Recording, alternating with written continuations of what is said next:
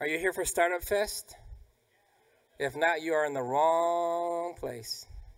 I'll give you a few minutes to make adjustments if you need. But welcome. This event came about mainly because so many of these projects that you see in the CNCF have become foundation for lots of companies. You know, hopefully they all thrive and do well. And there's so many things you think about when you're starting a company, especially one based on open source technologies. So for the day, we planned out a lot of people who have experience starting companies and succeeding with companies, and also some of the realities of how do you build in business when you give away the majority of the value for free.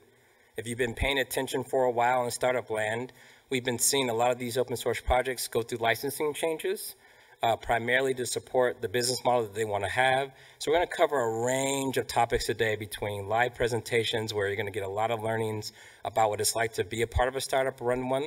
Later on today, I'll actually be doing an interview with Alex Povey, one of the startups that I used to work at, CoreOS, and we'll have lots of things around things like licensing, the whole nine.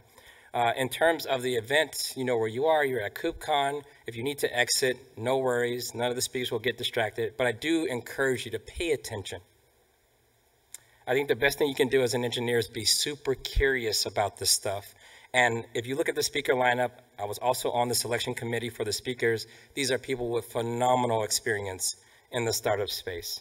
And so this is your chance to take notes, give your attention to the speakers, and I promise you, if you've ever given a public talk before, when you tune in, so do they, and they give their very best talks if you do that.